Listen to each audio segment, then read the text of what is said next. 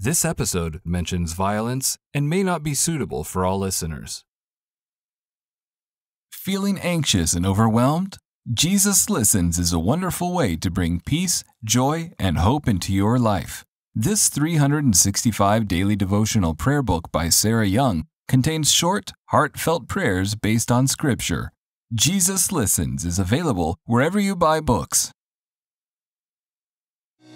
The seed was sown very young, but not a seed that I ever thought would be planted into a tree. God will do what he says he will do. The Bible says, blessed is she who believed that what the Lord said about her would be accomplished. Welcome to the Jesus Calling Podcast. Do you find it difficult to believe that you have a life that could be used for good in the world?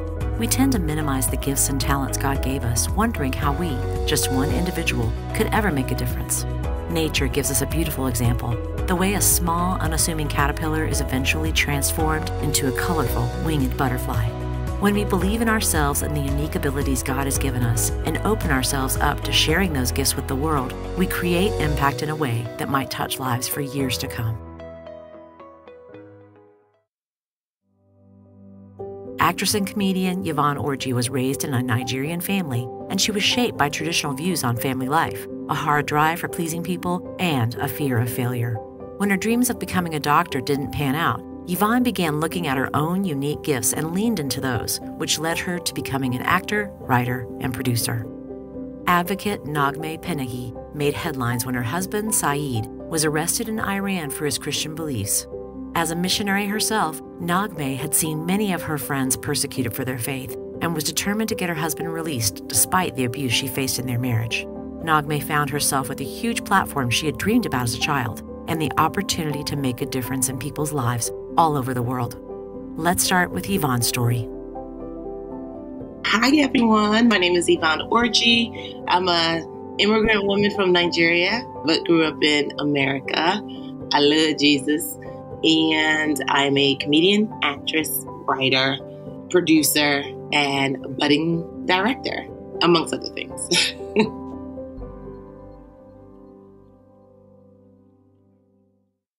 Nigerian culture is very male-dominated, as a lot of other cultures, even American. But there's a specific emphasis on like what a woman can do and how a woman should be raised. And, she should be demure and cook and be subservient and all that. And I was not at all that. When my mom would try to get me to cook, I'm like, okay, well, are the boys also going to help out? Because I see them outside playing, super soakers. And I was like, guess who's also not going to be in the kitchen? Me. So I would always kind of just question things. And it was always like, please, Yvonne, a woman should be seen and not heard. And I didn't love it. When my father would be holding court and it would be him and all his friends.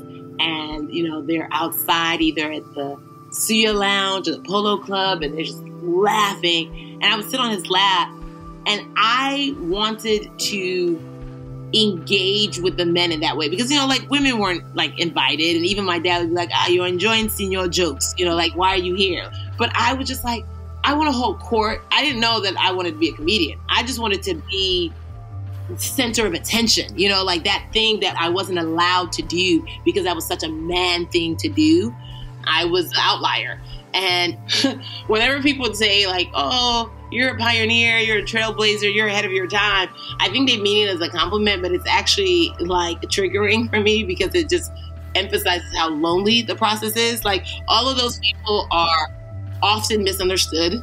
All of those people are often demonized. All of those people are often isolated. So there is a version of me that still carries that high bar of achievement and performance. But at the same time, I've learned in the last year or two to give myself grace.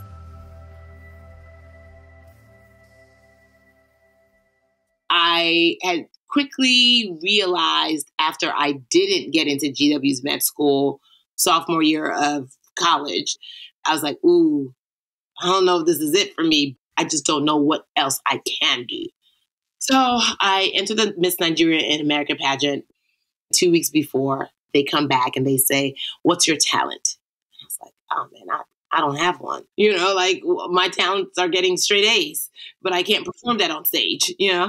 And so they're like, well, so sorry. Everyone who competes needs to have a talent. I go to praying. I'm like, hey, Jesus, what's up? Me again. So I need help. They tell me this is where you come in. I need a miracle. Because I got nothing. It's 2 weeks. And I hear do comedy. And being as though I'm the one that came to him for advice, I was like, could it be that God sees something in me that I don't even yet see in myself? And so I spent the next 2 weeks walking around my house, being inspired. Like, what is it that I find funny having this duality of being both Nigerian and American? And to my surprise, I get enough material for a 5-minute set. I perform it. People laugh. And I'm like astounded, right? A couple months later, I apply for the funniest college student competition. I end up same material because all I have is 5 minutes. I win for GW. And part of winning is you get to perform at the DC Improv. So it's me and 15 other comics. I'm the only girl. I don't end up winning the whole shebang, but at the end of the show, I'll never forget it. An Asian guy and an Indian guy come up to me and they say, "You're so funny. You remind us of our moms, just with a different accent." And that was the first time that I felt my specificity actually had universal appeal. The seed was sown very young, but not a seed that I ever thought would be planted into a tree. God will do what he says he will do. The Bible says that, blessed is she who believed that what the Lord said about her would be accomplished.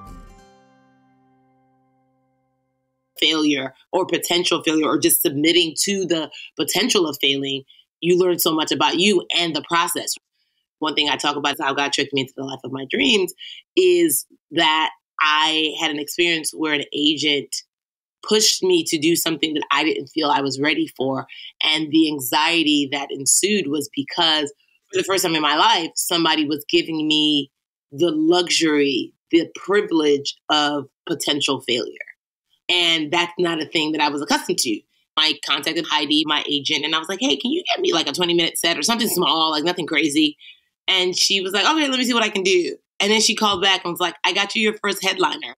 My fear was rejection. My fear was the one thing I had been trying to avoid in my adult life. God is placing me directly in the eye of the needle to potentially receive it. And it scared me so much. But I also, in addition to perfectionism, I also had people pleasing. I don't want to disrespect her work and her hard work. And so then I was like, okay. But immediately the sweat, the bullets, all the things. And then in my mind, I was like, how does this get sabotaged? I was like, oh, you know what? They won't sell enough tickets and thus they will have to cancel the show. They sold out in like a matter of days. Like food poisoning, fear is one of those things where it's like, if you push past it, you might throw up, you might move about. It doesn't feel good in the moment because you are not on the other side of it to see if God has something, but then you do it and you overcome it. And now it's like, you can't see yourself without it. To learn more about Yvonne, check out her book, Bamboozled by Jesus, from your favorite retailer. Stay tuned to Naghmeh Panahi's story after a brief message. This episode is sponsored by BetterHelp. As we enter into a new year, maybe you're feeling the pressure to reinvent yourself or make a lot of changes. Though this practice can be helpful, it can also feel overwhelming as we try to improve different areas of our lives. And often we can be setting ourselves up for failure and disappointment. When I've felt the need to make a change in my life and I'm not sure where to start, I have often sought the help of a therapist. Therapy helps you find your strengths so you can ditch the extreme resolutions and make changes that really stick. If you're thinking of starting therapy, give BetterHelp a try. It's entirely online, designed to be convenient, flexible, and suited to your schedule. Just fill out a brief questionnaire to get matched with a licensed therapist and switch therapists at any time for no additional charge. Progress comes one step at a time, and therapy can be that jumping off point to lasting and meaningful change. Visit BetterHelp.com/JesusCalling today to get 10% off your first month. That's BetterHelp, HELP.com/JesusCalling.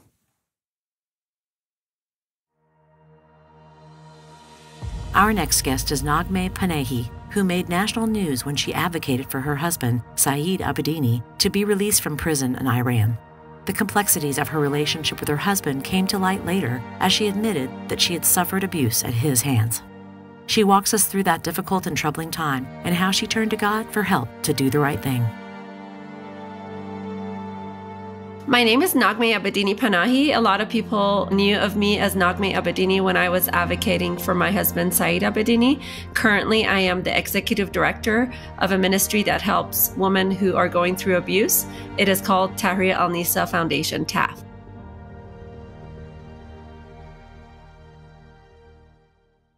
I grew up in a very strong Muslim family. 2 years after I was born in 1979, the Islamic Revolution happened in Iran. That means, Iran had already been a Muslim country for 1400 years, but in 1979, it became an Islamic republic, which meant Islam became the law of the land.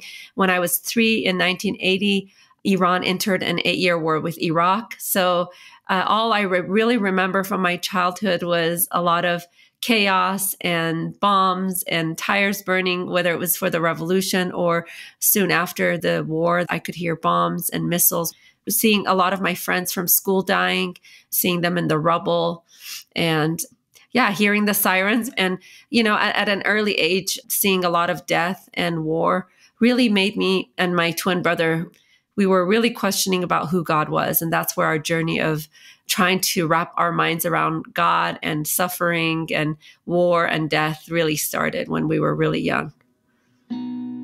We came to the US when I was 9 years old, and I remember going to school. One of the most confusing things to me or interesting things to me was when I was in elementary school, they said, "What do you want to be when you grow up?" Which is a normal thing that children say to each other. And I remember thinking, wow, I've never thought about this. Growing up in war and revolution, you don't really think about growing up.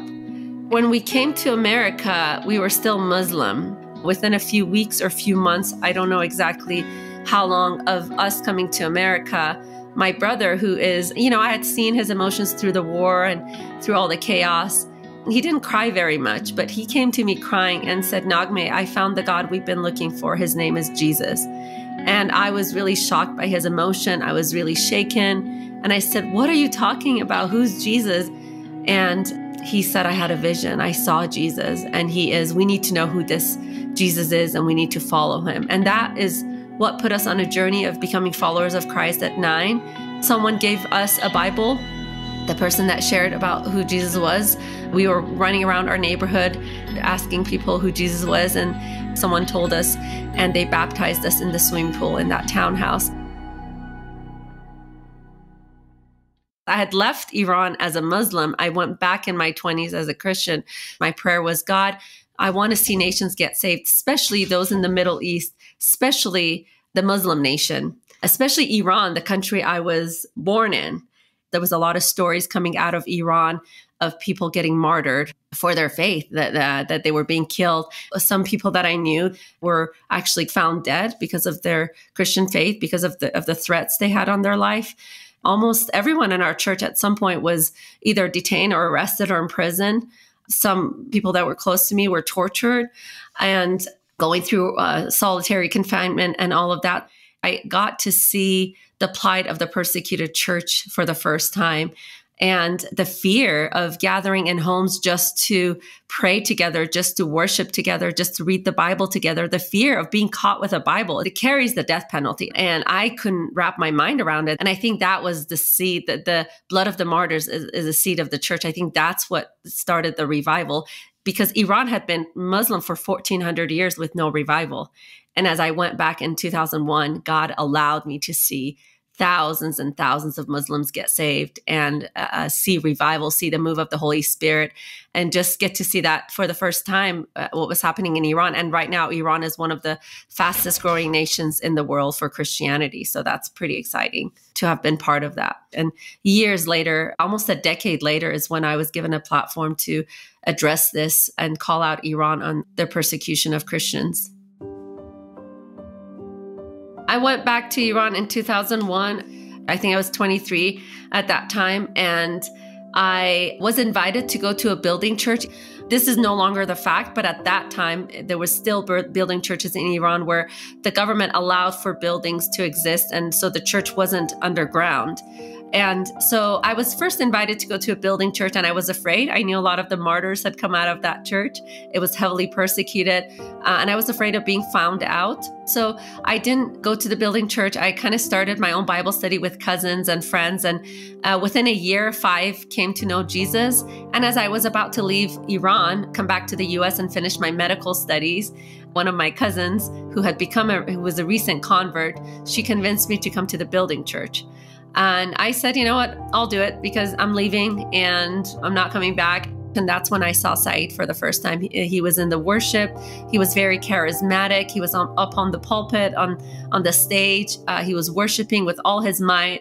And his charisma and passion for Jesus really drew me to him. We ended up getting married in Iran. And then we were leading one of the largest, if not the largest, house church movement in Iran. Within 2 years, we had planted churches in 33 cities that had no churches in 1,400 years. And so it was growing very rapidly, and we were constantly arrested. The Islamic Revolutionary Guards made us leave Iran in 2005, towards the end of 2005. And then Saeed and I landed in the US in 2006. My daughter was born 2006, but my son was born 2008. And then Saeed really felt that time had passed. He could go back to Iran. So he went back and in 2009, and he signed an agreement with the Iranian government that he wasn't going to touch house churches anymore, but he would help with humanitarian efforts such as helping orphans. So he was going back and forth from 2009 until 2012, where in 2012 he got arrested. I prayed and fasted and wanted him to be released. I was a full-time working mom to young kids. I had little money in the bank, maybe a few $100s. So how was I going to get my husband out of one of the worst prisons in the entire world and one of the most radical countries in the world? I didn't know. The only way I knew was to get on my knees and pray. And after 4 months of praying and fasting, right around November is when God confirmed to me, you need to go to media and I will use it for the gospel. I will use it for your good. And I couldn't understand why. I'd never been on media. I was afraid of it. And also not what a lot of people don't know, the subtle ways of having been caught up in an abusive marriage. There was definitely physical beatings. Later, I found out there was multiple adulteries and cheatings in our marriage, but I didn't know at that time. I had become a shell of a person. What I wore, how I dressed, my makeup, how much I weighed, who I talked to, family members I saw, everything was being controlled by Saeed. And, I'd kind of come under his complete control, and it was a very hard marriage. And so when I went to media, I was not confident at all. I felt I was not pretty. I was not well spoken.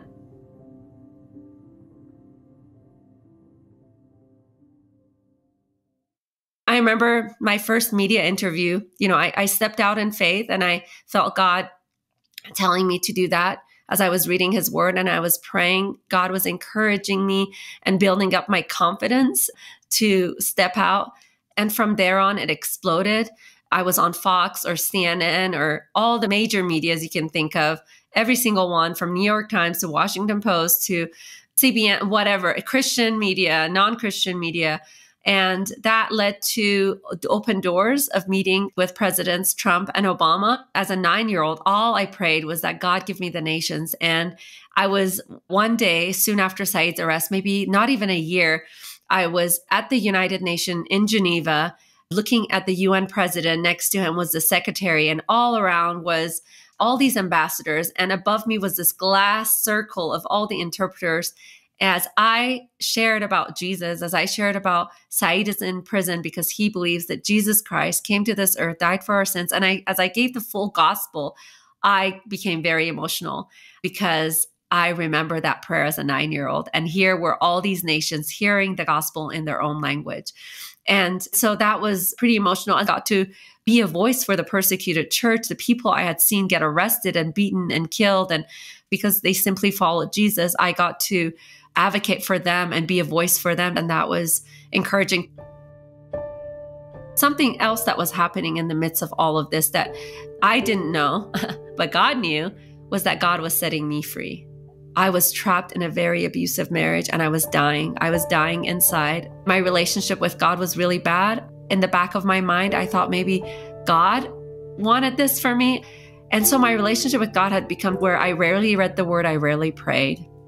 Until Saeed's imprisonment, when I cried out to God and said, God, what are you doing? Like, my life's already hard. You're making my life harder. But I didn't know at that time that what God was doing was he was setting me free. He was separating me from my abuser so that the fog of confusion of abuse was lifting and he was setting me free as his daughter. It's like a caterpillar fighting through the cocoon and it becomes a butterfly as it bleeds through that struggle. You know, I was fighting to get Saeed out of prison, but God was setting me free from prison of abuse. As I was advocating to get Saeed out of prison, I was hoping, and even some of the letters he was writing, I was thinking, wow, he's changing. He's going to be a new man. It's going to be a new marriage. I'm going to go around the world and tell people, hey, if you love your husband enough, if you lay down your life enough, you can save your marriage. And God didn't let me do that. My husband came out. He was supposed to be there 8 years. I got him out after 3.5 by help of God, by grace of God. But he divorced me. That divorce was so devastating to me.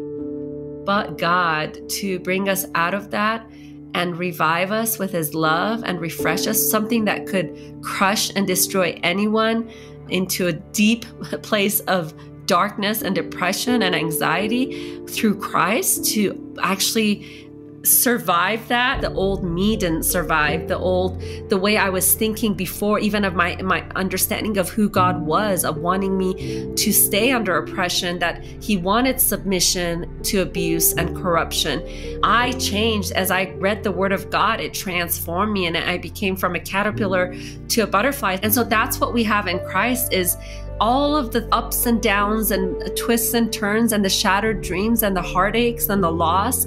All of that, we come out victorious. We come out full of hope. We can come out full of joy and peace and be rid of all the darkness and anxiety because of Christ alone, because the outside world doesn't have that, but we have it. But it requires striving. It requires seeking and knocking and asking and not letting him go, holding onto his cloak and saying, I'm not letting you go, and pursuing God. But the joy and peace can be there in any of our lives as his children, no matter the situation, no matter the loss, to come out refreshed and full of joy and peace. Let me tell you the peace I have, no matter what circumstance comes to me, the everyday anxieties of life and pressures of life and struggles, I know where to go. I go immediately to the source and he fills me with peace. To learn more about Naghmeh, check out her book, I Didn't Survive, Emerging Whole After Deception, Persecution, and Hidden Abuse, from your favorite retailer. If you'd like to hear more stories about radical transformation in Christ, check out our interview with Damon West. Next time on the Jesus Calling podcast, we'll hear from Olympic hurdler and sprinter Sydney McLaughlin-Larone, who shares how she learned through facing anxiety that the only way she would get through it was to surrender her life to God. God really helped to rework my mind and my heart to truly put him in the throne of my life. And because of that, I was able to reprioritize how I viewed track and field and how I prepared for races, how I viewed wins versus losses. And, you know, it's brought so much more joy to the experience of being a professional athlete, whereas before it was a constant worry every single day of, am I ever going to be enough? Thanks for listening to the Jesus Calling podcast. Every week, we'll bring you stories from people who share their journeys of faith and how prayer and a relationship with God transformed their lives. Be sure to follow us on Apple Music, Spotify, iHeart, or wherever you listen to podcasts. And leave us a review so others can be inspired weekly by these stories of faith. Finally, you can find encouragement, resources, and more on the Jesus Calling website at jesuscalling.com.